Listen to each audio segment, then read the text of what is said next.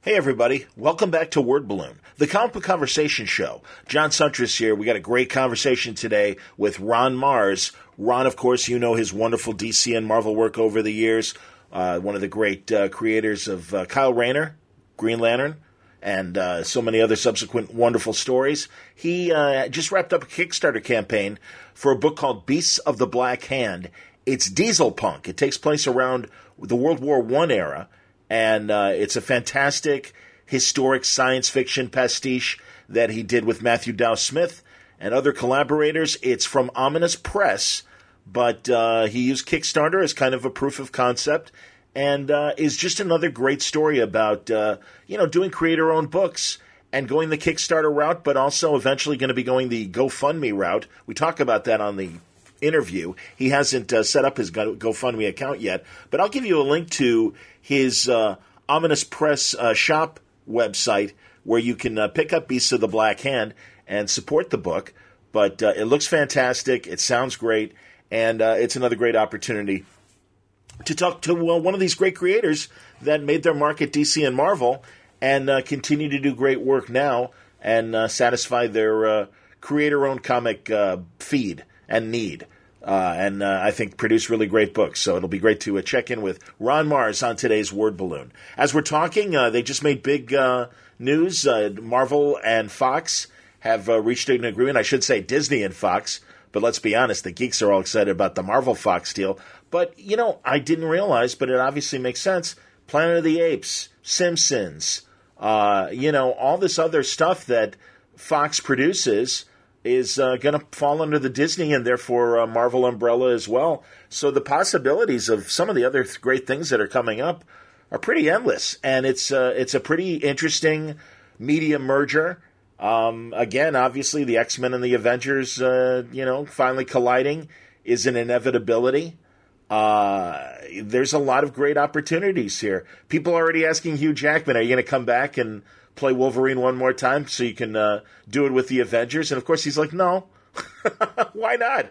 Come on, give the guy a break, man. The guy played Logan for 18 years. He wants to stop now. He ended on a good note with Logan and everything. But no, it's a very interesting and an exciting time. And we're all going to sit and wonder how this will affect the movies, television, comics, all the different media outlets. So pretty neat stuff. I'm sure subsequent guests will be talking about these things and others in the days and weeks ahead. But Ron and I spoke before the merger happened, so unfortunately it didn't come up. But you're going to love today's conversation with Ron Marz on Word Balloon. It's brought to you by the League of Word Balloon listeners. Now, a lot of the League subscribe to Word Balloon via Patreon. There was an announcement a couple of weeks ago that Patreon was going to go through this radical change that was going to impact the subscribers more than the content providers. And thankfully, everyone spoke up and voiced their displeasure at this move that was kind of made unilaterally without talking to the creators, the community of Patreon, as far as the content makers.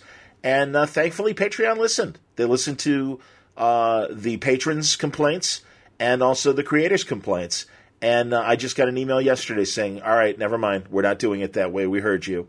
And so that's great. So if there are people out there that, were thinking about dropping their subscriptions or even not doing their subscriptions, but trying to contribute in another way, I'm glad to say that Patreon kind of came to their senses, because it really hurts patrons at that $1 and $2 level.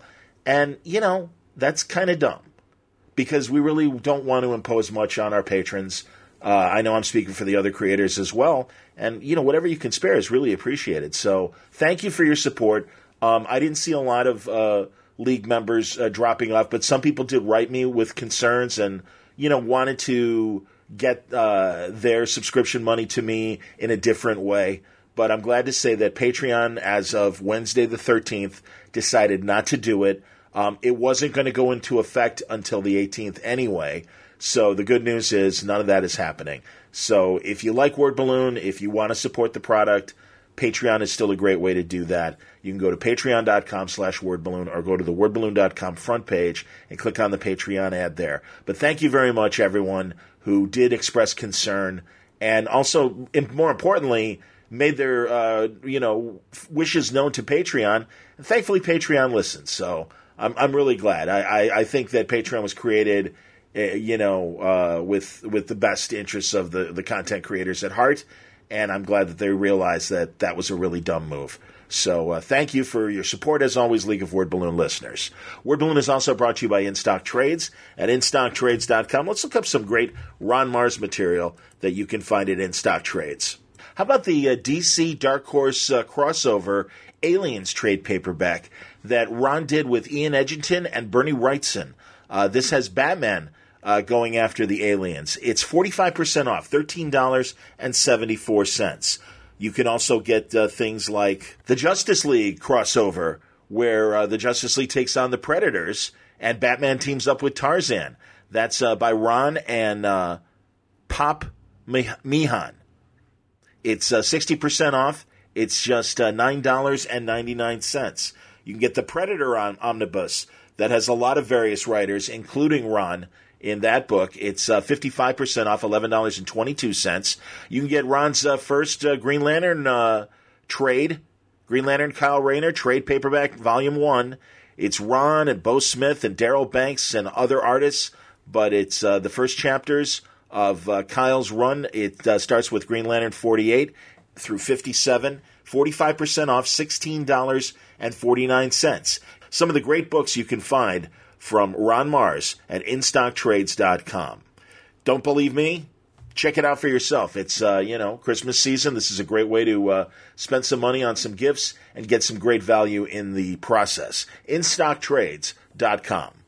All right, without further ado, let's pick up our conversation with Ron Marz, primarily talking about Beasts of the Black Hand and, again, how Kickstarter is working for Ron and how he is guiding his creator-owned comics career. A lot of talk about Ominous Press, his publisher, and his collaborators that are familiar names. If you like your Ron Marz stuff, you're not going to be surprised at some of the guys that he's hooked up with and continues to make great comics. But Mathew Dow Smith is the great artist on Beasts of the Black Hand, and I am a real fan of Mathew's. Eventually, I will get him on Word Balloon because he's a big Doctor Who nut, and I'm always happy to see him on great books like X-Files and this project as well. Beasts of the Black Hand. Let's talk to the author, Ron Marz, now on Word Balloon. It's interesting to obviously these Kickstarters are huge time sucks because you just have to, you have to monitor them. But yes. Thankfully it's sort of a halfway house because we're doing it through Ominous Press, which is our publishing company. So a lot of the heavy lifting is getting done by them, but still, it's an everyday thing. But on the other hand, we sort of made. I assume by the end of this, we'll be at $32,000 or $33,000. Okay. And we made, we sat down and made our book and made that money appear out of thin air over a month's time. Sure. So it's pretty great. Okay, can that be on the record or off the record? That comment, it's up to you. That can be on the record. Well, then we have begun. Yeah. I actually, I'm happy to talk about the process because it's a learning experience for me as we do this too. Sure. But the more I learn, the more I kind of think it will become an increasingly integral part of how people do creator-owned books. No question. And that, honestly, Ron Marz, welcome to Word Balloon. This is why I have these conversations to help guide others who want to go the Kickstarter, Indiegogo, or GoFundMe routes, because I think it is an evolving process. And, there are guys that I think have the system beat or understand it well enough, like Jimmy Palmiotti I always point to. I think Paul Jenkins has done enough of these where he feels comfortable and understands the ins and outs and can, get through the month of intense promotion and things like that. So, first of all, who are your godfathers in terms of doing this? Or have you done this enough yourself where, I don't even know, where does this project, Well, I'll give you the whole rundown on how Beast of the Black Hand came together and then how it sort of went into a Kickstarter. Sure. So Beast of the Black Hand is an idea, is a concept that my buddy Paul Harding, who was a sculptor, had. Paul sculpts for DC and Sideshow and Gentle Giant and a bunch of other places. he's also a two-dimensional artist, but he makes his living sculpting all sorts of cool statues and action figures and movie props and you name it. Cool. So it's a pretty he's kind of like the magician among our group here upstate, because he makes this stuff appear literally out of thin air because he sculpts everything with ZBrush now rather than by hand. Interesting. And which is is really the way the whole sculpting industry has gone. So Paul and I have been buddies for a number of years, and we live half hour apart. And one day he came to me and said, "Hey, I got this idea that I want to turn into a story," and he laid it out for me, and that's what Beast of the Black Hand eventually became. Paul had the title and the characters and the concept, and really the whole thing started because he wanted to sculpt some monsters. He wanted to sculpt some cool. Mostly what he does in his his day job, his real gig is a lot of superheroes and villains and stuff like that, because that's what the market wants. Sure. So in order to give himself an excuse to sculpt monsters, he came up with this concept, came to me and said, I think we should turn this into a story more than just, here's some monster sculptures. So I looked at it and thought, man, this is really cool. Let's do this. And it became kind of a, hey, let's get our buddies and do a story. So, Mathew Dow Smith, who is drawing Beast of the Black Hand, is actually one of our close friends too. And Matt actually used to live 10 minutes down the road from Paul. So he was part of our group here too until he moved to Washington, D.C. because his wife is a reporter at the Washington Post. So this was really kind of getting together with your buddies and putting together the comic you wanted to do, not for any other reason than, hey, this is a cool story. Let's have fun and do this. It's not a disguised movie pitch. It's not a multimedia, multi-platform venture. It's just a cool story we wanted to tell. And certainly, if any of that other stuff happens, hey, that's great. Sure. That would be tremendous. But it was not the motivating factor in putting this thing together. So seeing as I'm, part of Ominous Press, a partner in the company as well as the editor-in-chief, I took it to the rest of Ominous, principally Sean Husvar, who's our publisher, and said, hey, do you want to do this? Because I always feel like I should give Ominous right of first refusal on anything I'm working on because I'm part of the company. Okay. And Sean saw it and thought, well, this is right up our alley. Let's do a Kickstarter and get this thing going. And so, I don't know when Paul first came to me about the concept, maybe a year ago or something like that. But, a year later, we're on the last little bit of the Kickstarter, and we're fully funded and reaching for stretch goals. And then we'll switch from a Kickstarter to Indiegogo for any stragglers. Okay. And we've got our graphic novel. Paul's done the sculpts. We've got variant covers. We've got die cut bookmarks. We've got a whole bunch of stuff for this thing that has really kind of come out of whole cloth. So it's been a fascinating process for me to have a chance to work with my buddies, which is the best part of the whole thing. Sure. And two, kind of delve into how a lot of creator-owned books are being done in the industry now, which is crowdfunding. Fewer and fewer publishers really want to shell out any kind of serious advance money or page rate money for you to do your creator-owned book. So this is becoming, I think, the kind of the preferred method to allow your project to get off the launching pad. That's great, man. And I'm a huge Mathew Dow Smith art fan, and is a guy that I briefly have met a few times at cons, but I keep meaning to get him on Word Balloon. And this is another great example of his art as far as the interiors go. I see that Paul is doing a sculpt cover. So is that like kind of a raised cover where, describe what that is. The sculpt cover is Paul's. The cover features Paul's 3D render of one of the monsters in the story. So we would love to have it be a raised, like a embossed raised thing. I don't know that that's applicable or doable. We're definitely looking into it. So is it like a hollow cover? Hologram? Yeah, we're going to explore a couple different ways, but right now it's I think it's the first time a sculpt has been on a cover anywhere. Because like I said, Paul does his work in a program called ZBrush, which means you're essentially rendering in 3D in the computer. Okay. So this is the sculpt. This is the 3D render of his sculpt reproduced on the cover, and we're limiting that to 100 copies, I think. And that'll be so. We've got two regular covers. We've got the Mathew Dow Smith cover, which is sort of the real iconic graphic-looking one. Sure. And we just went over the threshold last night to make sure that we can do spot varnish on that cover. And then we have Paul's sculptural cover, and those two covers are the actual printed hard covers. And like I said, Paul's is limited to 100 copies, and I believe will be signed by Paul.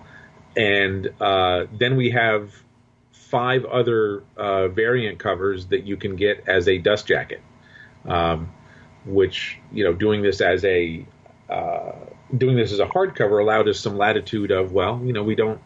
You're going to get your whatever cover you want, and then you're going to be able to wrap it in a dust jacket by Mark Laming, Eric Powell, Mike McCone, Megan Hetrick, or Mark A. Nelson. That's fantastic. So it seemed like it was it seemed like we could kill 2 birds with 1 stone, by offering dust jackets with different images on it. We're doing variant covers, but we're not really doing variant covers. Sure. Yeah. And then all 7 covers are offered as a limited edition print set. Very cool. No, I think because you're able to customize. Excuse me, as I have emphysema as we're talking clearly. No, you're able to customize these, dust jackets and stuff, and do things that again a regular publishing venture can't do. But am I right in describing Paul's sculpt cover? Is it like a hologram cover? There's a depth to it. There's the visual illusion of depth to it because it's a 3D sculpt, right? But it is not an actual hologram. Maybe for volume 2 we can look at that.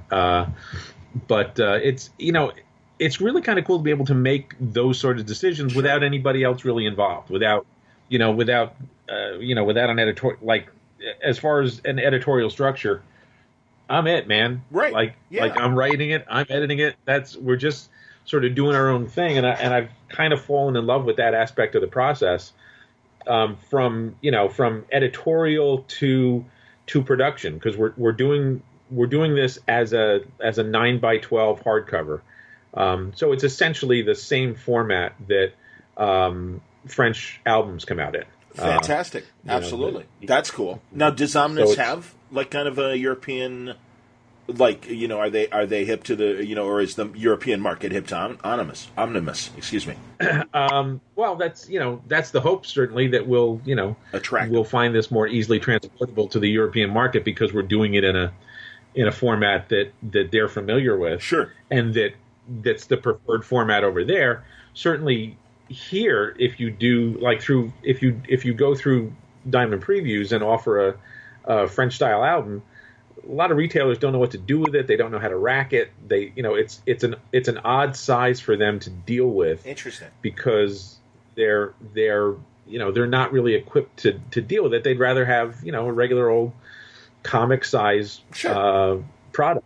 I think the most recent one that came out over here was the Terry Dodson Red One set of hardcover albums. Yeah.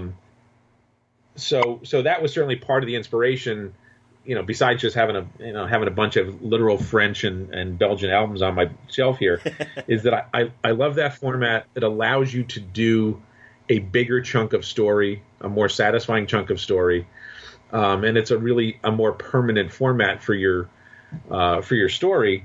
But it's not the periodical format that's most embraced across the U.S. So I think, doing this via Kickstarter, we've kind of chosen the format that we prefer rather than the one that the retail market demands. And being able to make that choice for artistic reasons more than anything else is really pretty satisfying. Excellent. And I got to tell you, I am a big fan of, just because my shelves are crowded and I don't want to,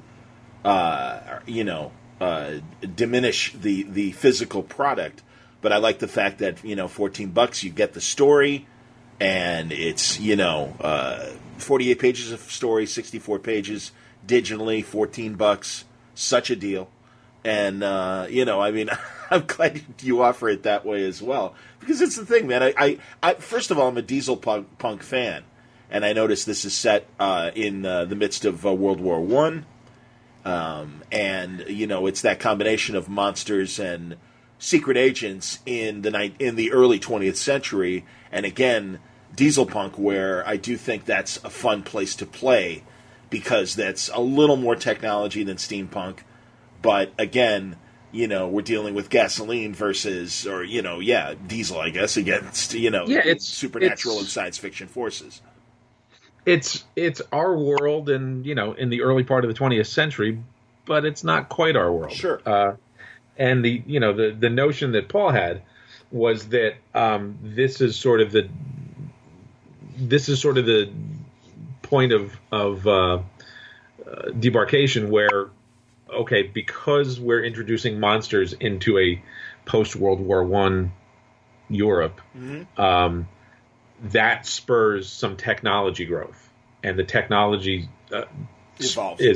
Is a sort of the technology evolves because we have this secret cabal known as the Black Hand introducing monsters. So we are historically accurate in the sense that the book starts out with the assassination of Rasputin, just as far as we can tell, pretty close to how it actually happened.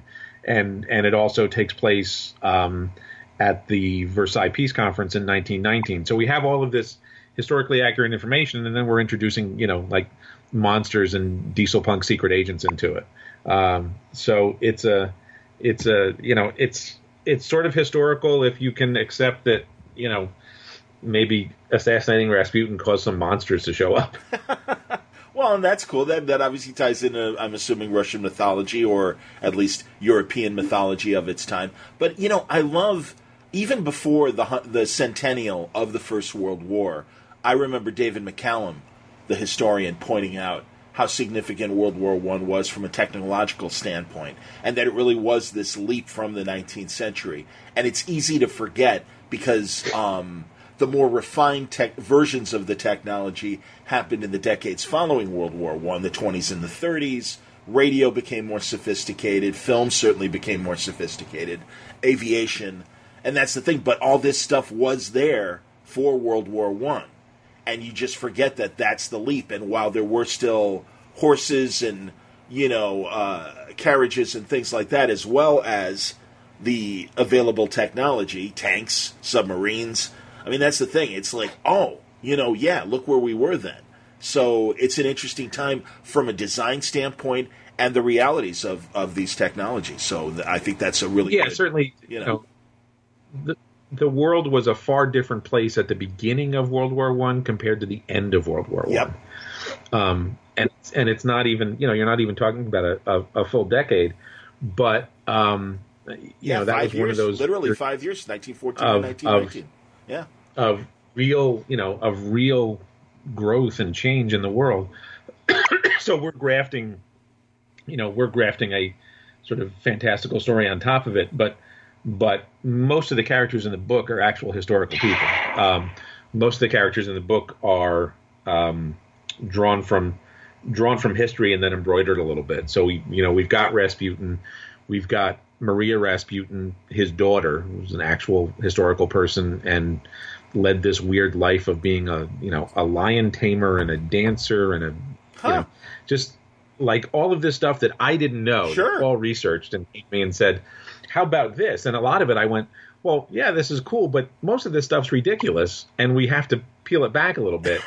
And then he went, no, that's actually all the real stuff. Like the real stuff about Maria Rasputin being a lion tamer is the historical fact. That's the fact that she's got a pet wolf that walks around with her is actually based on her having a pet wolf. That's crazy. So it's there's crazy stuff in the story, but a good chunk of it is real. Our hero is named Oswald Rayner, and I said to Paul when he initially presented it to me, I said, well, okay, this is cool, but we can't obviously call this guy Rayner because people are just going to think I'm ripping myself off on Green Lantern. Yeah. And then Paul showed me, well, he's an actual dude, and his name really was Oswald Rayner, and he's probably the guy that actually killed Rasputin. So, so I learned something, and now have appropriate deniability that I'm writing a second hero with the last name of Rayner. That's your British secret agent that's involved. Wow, learning that about. Go ahead.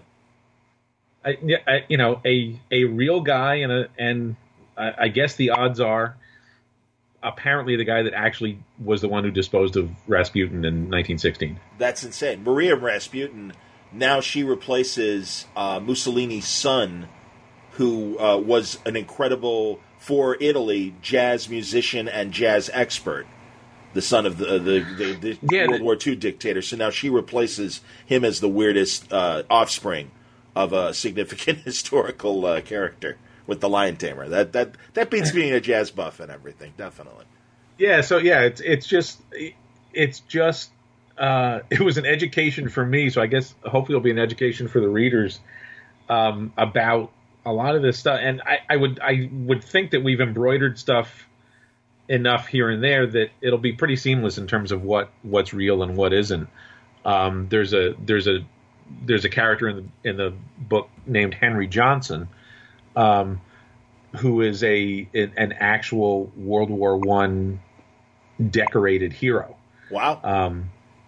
Yet again, I didn't know who Henry Johnson was, despite the fact that here in upstate New York, in Albany, I drive on Henry Johnson Boulevard on a fairly regular basis. I didn't know who Henry Johnson was. Turns out Henry Johnson, decorated World War I hero, who was from this area, from the Albany, Troy, Schenectady area, and has had a fairly large looming presence in Albany history, but I didn't know it. So he's part of the book too. It's really truth is obviously stranger than fiction, except for 60-foot monsters that end up rolling around in the story too. Well, and again, in the aftermath of World War I, as I'm sure the timeline of the centennial continues, I'm sure we'll look back. But, obviously Europe is in shambles after World War I. Reconstruction is going on. Am I correct? Countries are being created. Even then, I know it happened during World War II as well. But, they're really kind of forcing a redesign of Europe after the peace treaty and everything. Is that correct? Yeah, it's not a coincidence that the second half of Volume 1 takes place at the Versailles peace treaty, because that's where Europe was being created, and frankly, that's where the seeds of World War II were planted. Yep. When everybody decided, you know what, we're gonna screw Germany. Yeah, fuck Germany. And, you guys were the cause of this, and we're really gonna. And I'm sure it'll be fine. It won't cause any problems in the future whatsoever. What could go wrong? Let's bring them to their knees, exactly, and humiliate them. Good idea.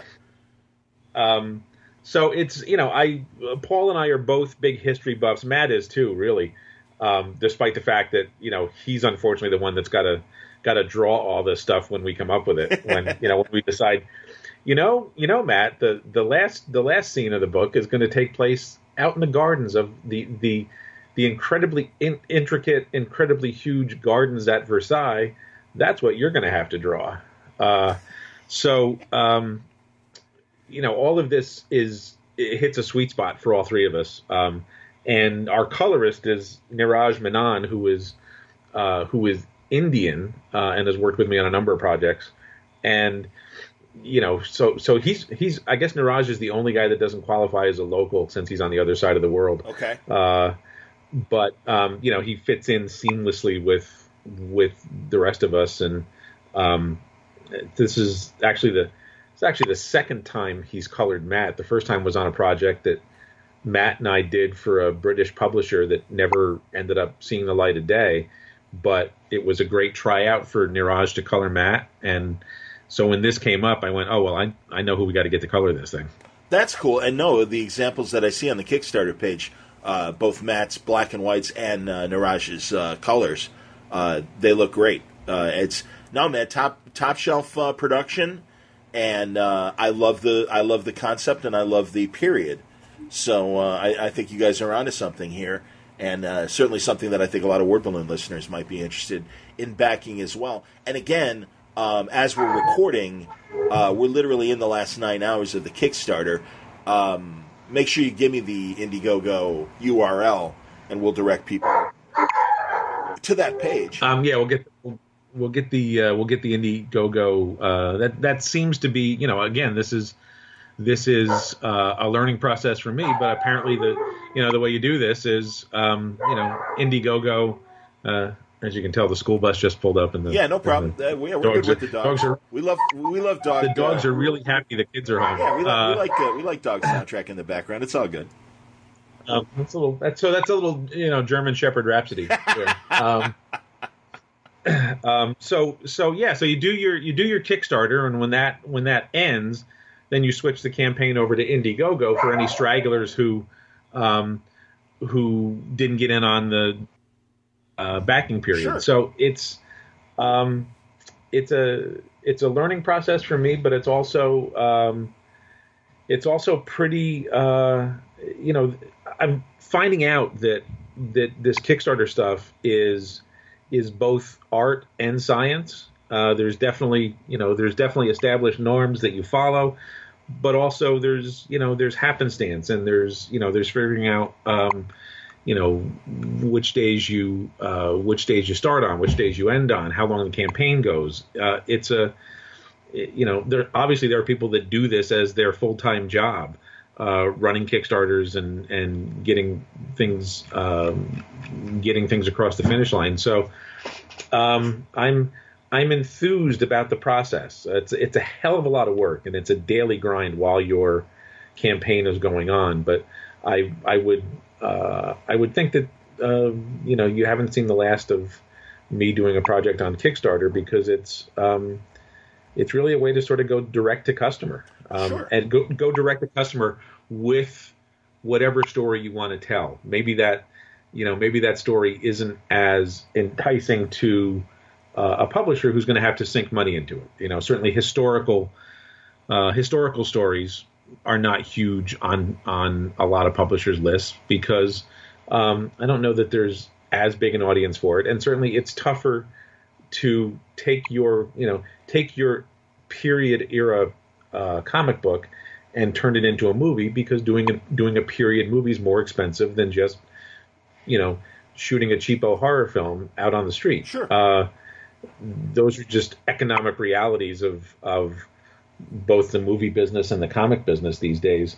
But kind of going direct to customer is it allows you some latitude that you maybe wouldn't have normally. Absolutely. Proof of concept, finding your audience. I'm assuming that Ominous will, as I noticed that you don't seem to have a selling way to stores to buy through the Kickstarter initially. So I imagine, again, you're going directly to the audience, and Ominous will print accordingly, I guess. Yeah, well, it's, the idea isn't to print the exact number of copies that we have for backers and then never shall it be seen again. We'll bring these things to conventions. Sure. There will be ways to get your hands on this book. but it's not, and it's not an endless resource. We'll do our print run, and then unless there's crazy demand, that'll be the end of it. Until we get to hopefully a volume 2, which we're starting to pick away at. Now that this one has been successfully funded, we feel like, okay, well, we've got a pretty good chance to do a volume 2. So we're putting some preview pages from volume 2 into the back of volume 1. Matt Smith has already done a cover for volume 2, so we're hopefully going to turn this into at least 2 graphic novels, and if it goes well, we're certainly happy to do more. It's like I said, it's an ongoing process and learning curve, but it's so far, no pun intended, very rewarding because we're getting to tell the story that we want in the format that we want, and get it in front of people who are willing to back us. There's interesting premium pledges as well. I noticed that there is a Vucari, am I saying it right? Prototype statue that Paul is sculpting. You've got an original Mike McCone cover, I think for a very reasonable price. $700 for an original cover, I think, is very reasonable. And so for people that want those kinds of high-end premiums, and also creating other tchotchkes that for the project as well. So that's excellent. Well, I mean, my take on it at the beginning, and it's sort of borne out in this whole process, is that when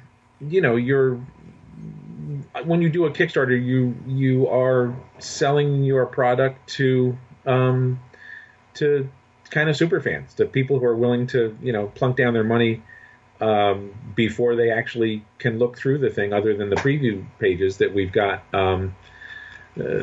online, and we're Matt's about 6 pages from finishing the entire thing. So thanks to Ominous's involvement, we've been able to get most of the book done even before the Kickstarter, so that we can deliver it fairly quickly.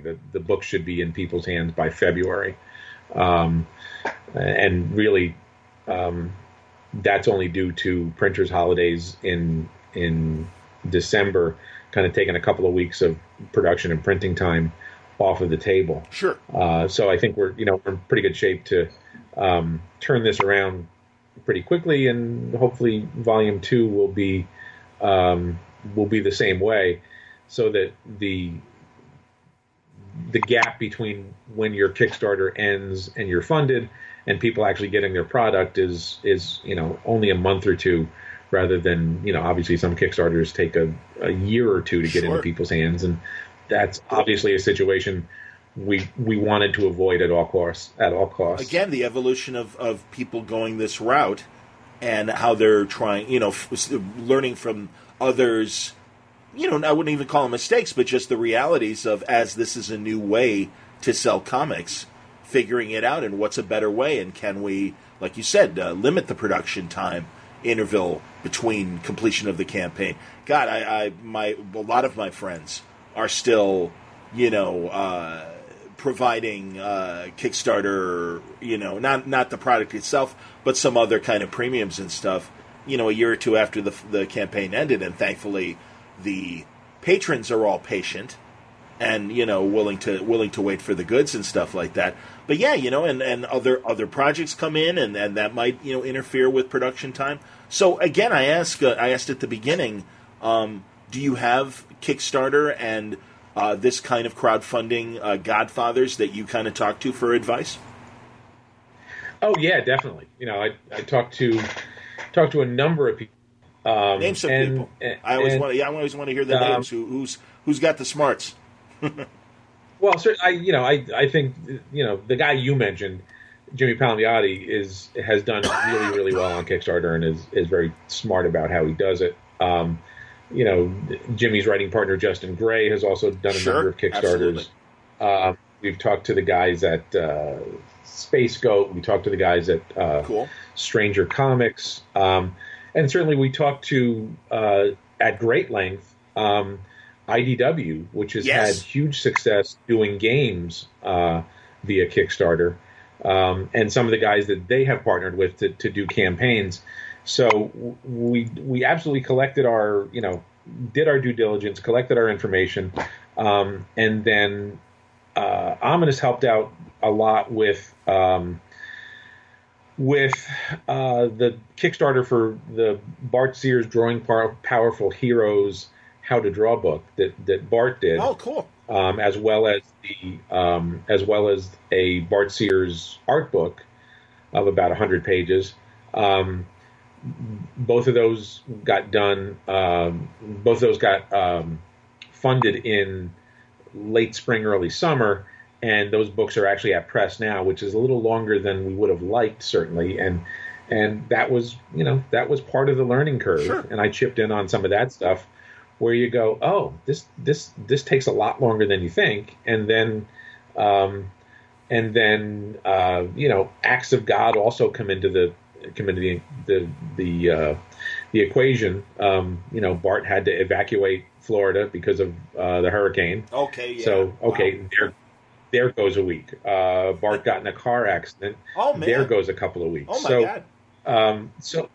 Yeah, I mean he's was banged up pretty good, and ultimately, he's okay. Nothing broken, good.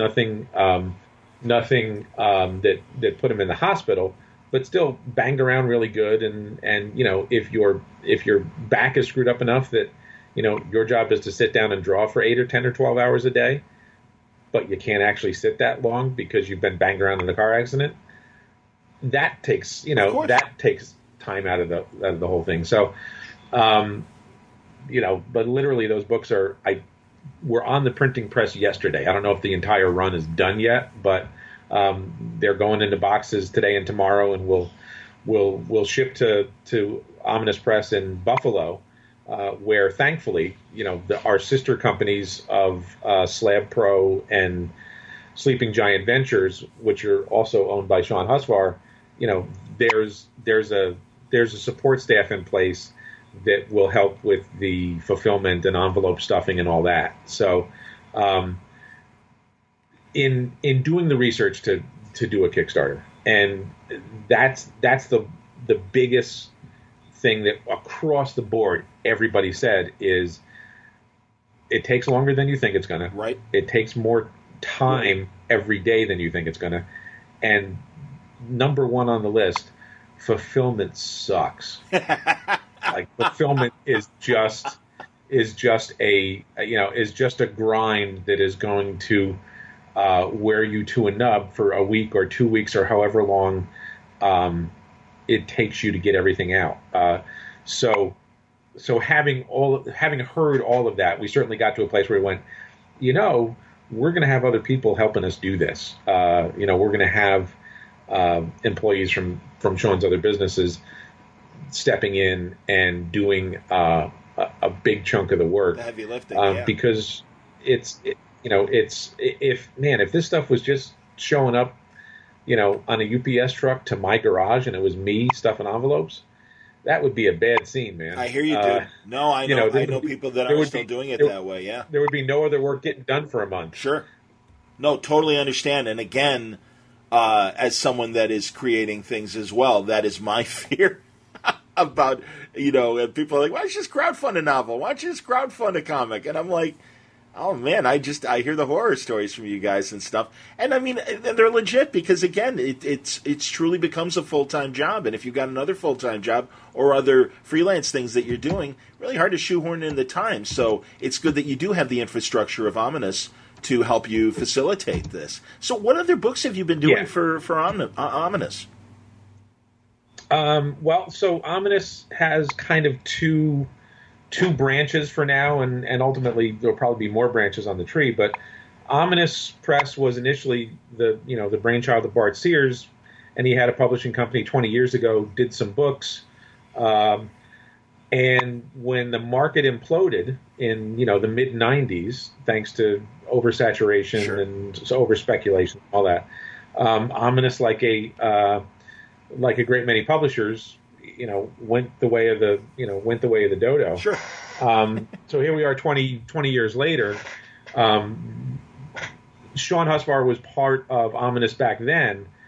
When Ominous folded, he went off and did things in the real world and founded companies and grew companies and sold companies and actually, did real things in the real world in a business sense, and became successful enough that he could come back to us and say, "Hey, you guys want to do Ominous again? What do you think?" That's great. And it grew from me and Bart and Andy Smith doing a miniseries to bring back some of those characters, to jumping into the deep end of the pool and saying, "Well, we're going to do this. Let's do this. Let's have a publishing company and let's have multiple titles.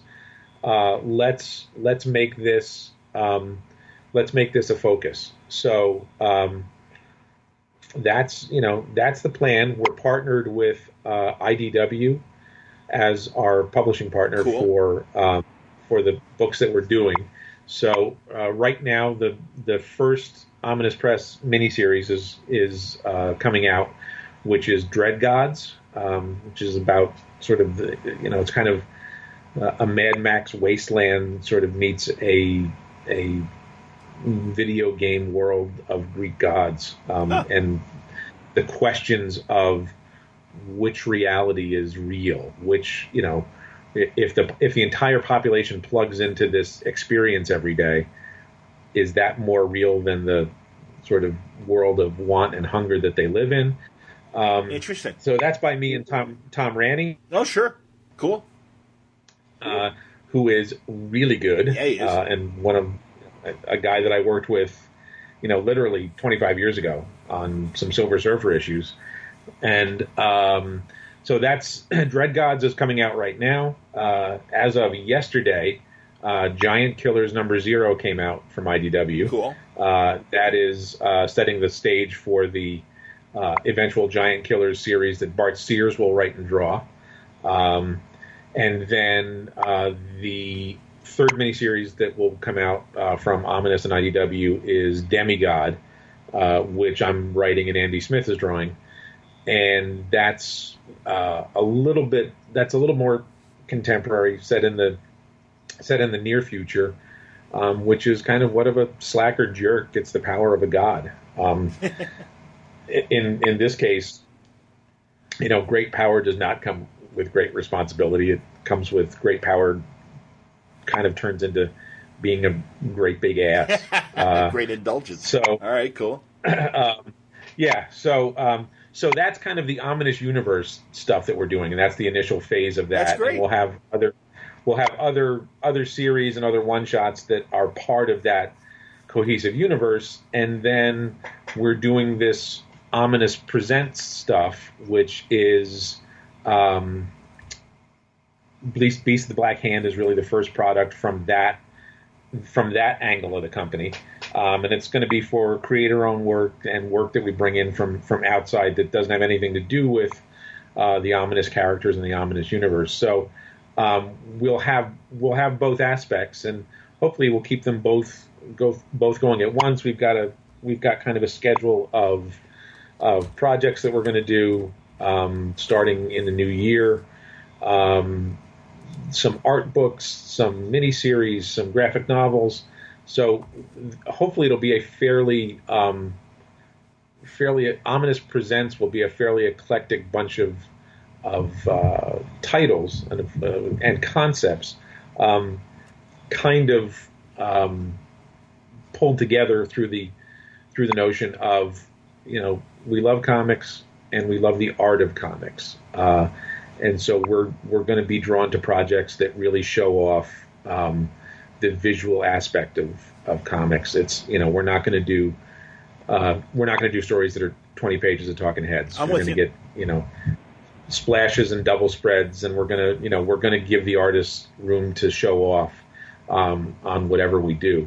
That doesn't mean the storytelling gets left in the wake. Exactly. That just means we've got an eye on making sure that these are intriguing, character-driven stories, but that they're also as visually stunning as we can make them. And that's actually one of the reasons that we went to the larger hardcover format for Beast of the Black Hand is, God, there's so much effort and talent that goes into making every page of a comic. We want it to be as big and as bold and as enticing as we can possibly make it. That's outstanding, man. That's the key, is don't sacrifice story for the sumptuous art, and having that balance and everything. And, again, veterans like yourselves understand that that's what makes the best comics. So, no, it sounds terrific, and I'm really glad that Ominous is back and that you guys have a laboratory to play in and, are able to realize your dreams like this.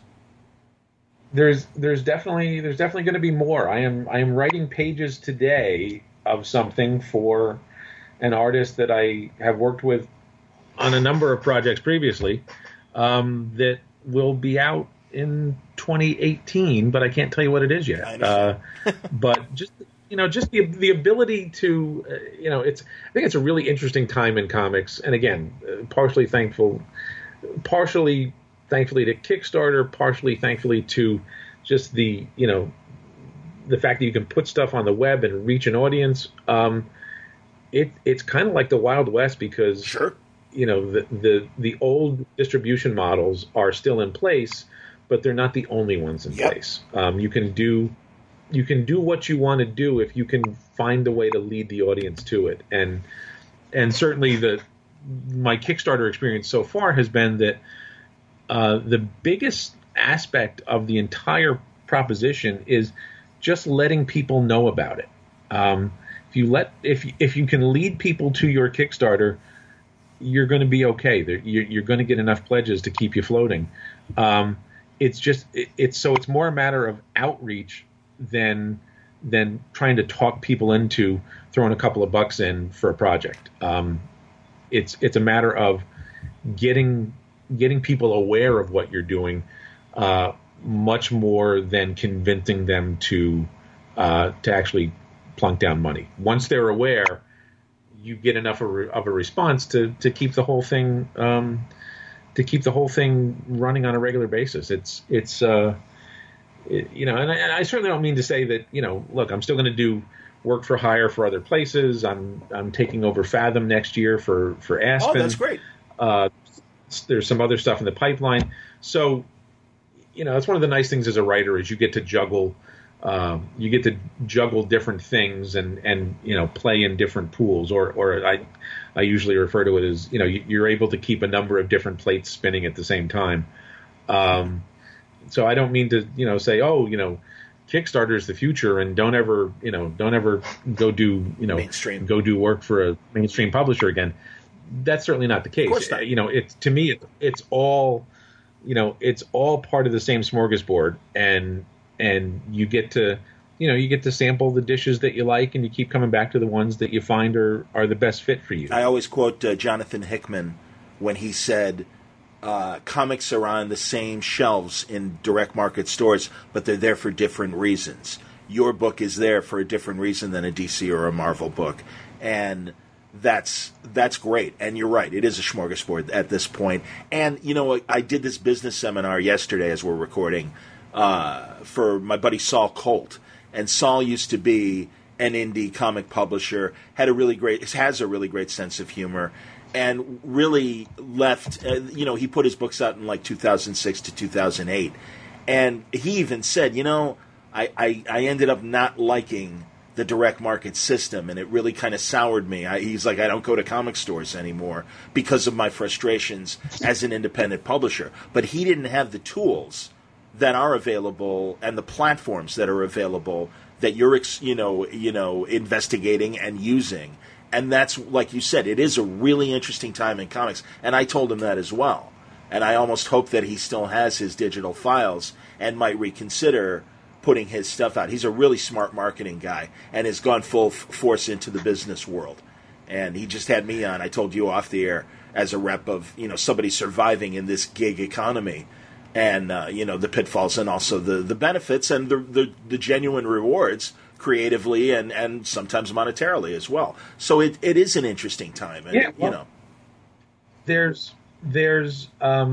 there are so many more tools in the toolbox for creators now than there were even 10 years ago. it's a whole different landscape. And I come back on a regular basis to one of the things that was a mantra at CrossGen 15 years ago. CrossGen, which had a few years of glorious solvency and then disappeared beneath the waves because the business aspect of it wasn't managed well. But one of the things that was stressed there, and I keep coming back to because it's really smart, is that if you can create something once and sell it in a bunch of different packages, you're going to hit a bunch of different audiences. Sure. So comics are not a one size fits all medium. So look, some people want a French style hardcover. Some people want a regular floppy. Some people want the trade paperback so that they can read the whole story at once. And some people want to press a button and get it digitally every Wednesday. Yep.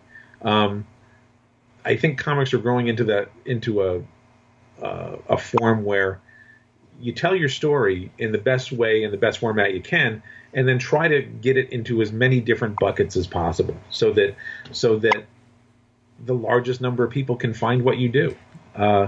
It just seems like that's the way of the future. That's the secret. Is figuring out how to appeal. You can't tell people this is what this is the format I'm doing it in. It's the only format I'm doing it in, and you have to go to this store to buy it. That's not a realistic business plan anymore, because comics have outgrown that. Right, and again, people are coming to comics, and I often in a different way. Go on. I'm sorry, Ron. Go on. Well, I was going to say I've often had the conversation with other pros, with my partners at Ominous. Any of it is that if your plan is to do comics and only sell them in the direct market through Diamond, you might as well just take your money out in the street and throw it to the winds and watch people fight for it, because you're going to get about the same return. Yes. You can't just do one thing, put all your eggs in that basket, and then sort of hope that it'll work. Hope that enough of an audience finds you.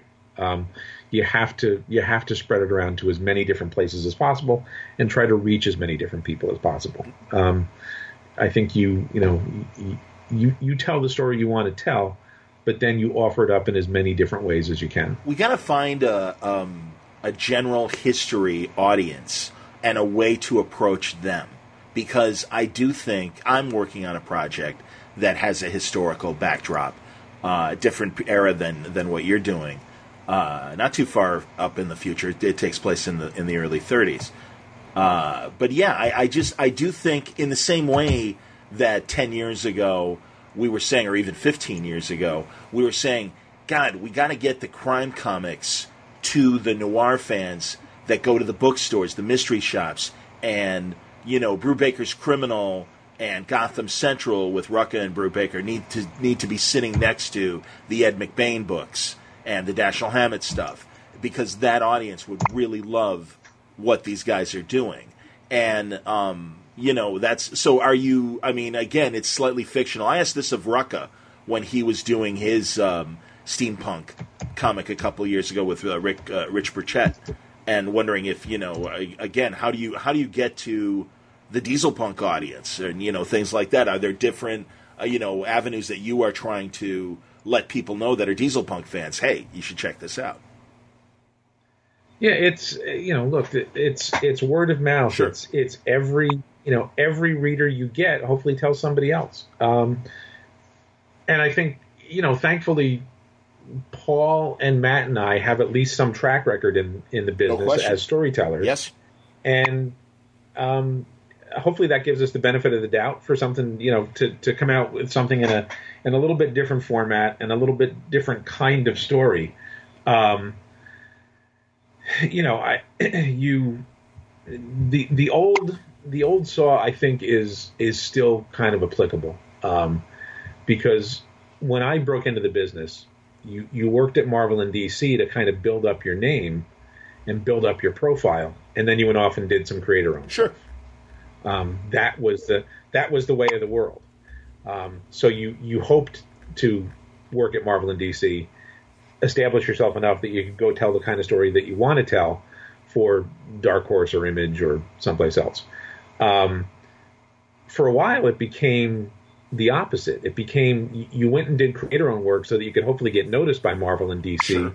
And then they would harvest you like a crop, which always seemed to me. Oh, and you can certainly see, every 12 or 18 months, Marvel and DC would harvest writers and artists, and some of them made it and stuck around, and some of them didn't. And it was always kind of fun for the established pros to look at, here there's a new crop. Who do you think is going to last, and who do you think is going to be gone in 2 years? So that always seemed kind of bass backwards to me. Is that you did your creator-owned stuff, the stuff that was supposed to be nearest and dearest to your heart, so that you could go work on work for hire, and have editorial looking over your shoulder. Now I think we're in a little bit different world where nothing's like it was 10 years ago, and certainly nothing's like it was 20 years ago. It's there. I think there's more. It's more of a two-way street in terms of doing work for hire at the same time as you're doing your creator-owned stuff. Now it's more of a stew now than I think it ever has been, because so many creators are doing both. So many creators have come to the conclusion that you have to have creator-owned stuff and personal stuff alongside the more commercial work for hire stuff to kind of build your portfolio. Absolutely. And again, very interesting time. Jim Zub was just on a couple episodes ago saying the exact same things that you're saying in terms of don't just create for the direct market. Make sure you're going to all these different platforms. Make sure that you are, ticking all the boxes and everything to get your product to as many eyeballs as you can. I want to switch things up and talk about the two latest movies that have come out as we wrap things up here. What have you seen Ragnarok? Have you seen Justice League? This might come as a shock to you, John, but I work in comics, so I don't leave the house. Okay, no problem. You haven't seen them yet? I haven't seen them. It's will you see them? It's kind of a truism. And look, I know there are a lot of pros that go out and first weekend they got to see the stuff. Like I'll see them both certainly, but most of the time you're in the air, you're in the chair 12 or 14 or 16 hours a day. Make the donuts. And particularly when you're part of a Kickstarter campaign, True. you are definitely in the chair that long. That's a good point. So once you become a comics pro, you have less time to read comics and less time to watch comic book movies. That is unfortunately the unvarnished truth. And I think the weekend that Ragnarok came out, I did go to the movies, but it was to catch up on Blade Runner 2049, which I still hadn't seen yet. And I haven't seen that yet, so I understand. I totally understand. And I wanted to make sure that I saw that on the big screen before it snuck away. So yeah, I mean these are adult decisions that you have to make. I mean, this is do I sit here and finish these pages so the artist has something to work on tomorrow, or do I go watch Thor and the Hulk beat the living crap out of each other? I understand. Absolutely, man. Or binge watch The Punisher for that matter. Yeah, man, I'm so far behind on Marvel TV series and TV series in general. I will never catch up. It's I'm getting to the point where you're going, are there enough years in my life left for me to actually watch all these things? Can I actually read all of these books that are piled up on my office floor? Before they find me, under a collapsed pile of books that has finally teetered over.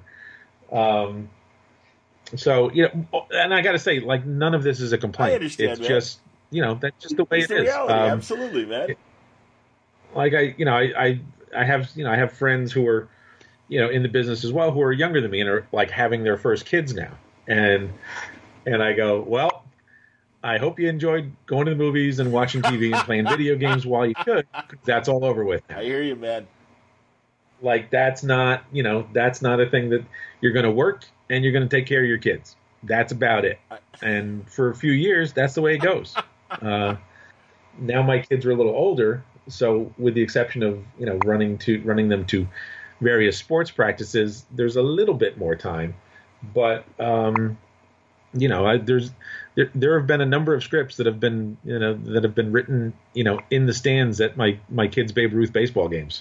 I completely understand that, and yes, and there you go. This is the future life of geek parents as they really get further into adulthood and the realities. Being Uncle Buck, single and happy, and not having the responsibilities of child rearing and stuff.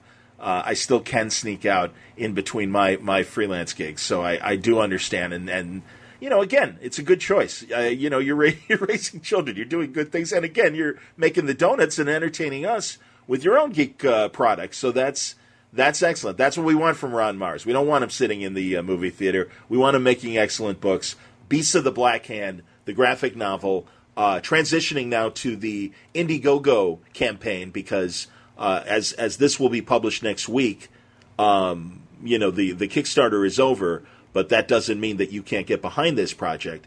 And man, it looks great. And like I said, I'm certainly excited about the story itself. And it's that great combination of great writing and great art.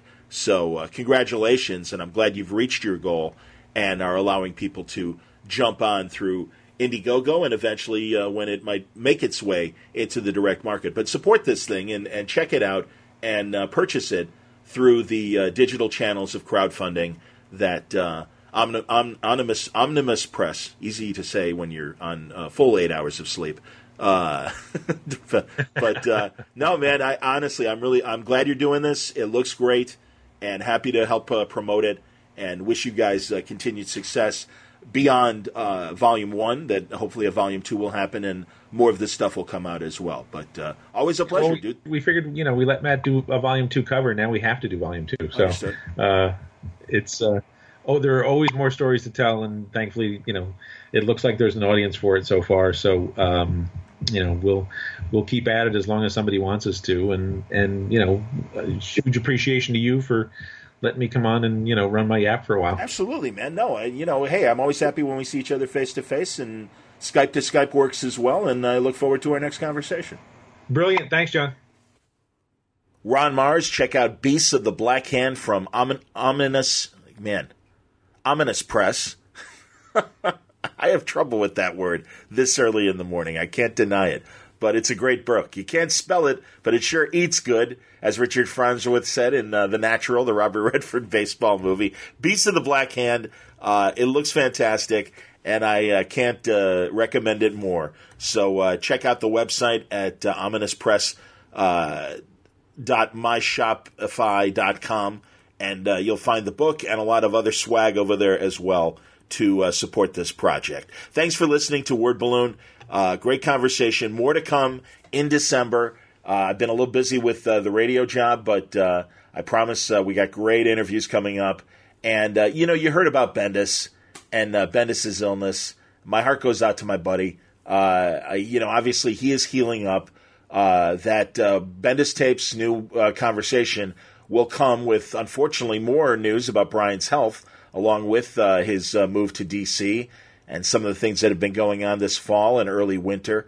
But, thank God the guy's okay and is healing and under medical care to get well again. What a scary thing to go through.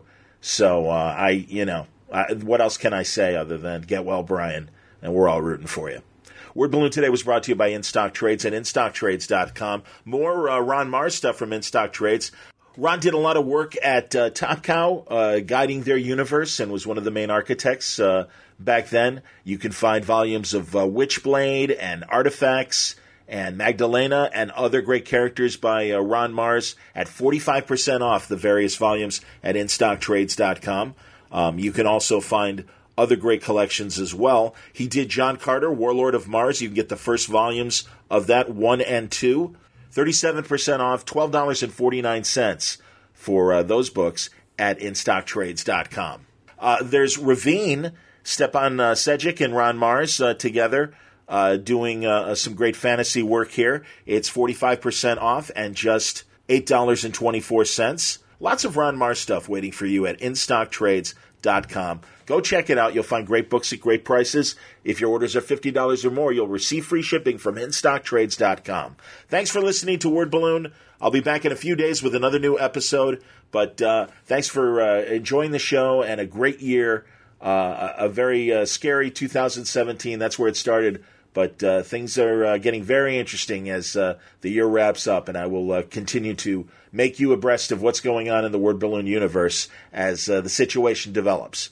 Until next time, Word Balloon is a copyright feature of Shaky Productions, copyright 2017.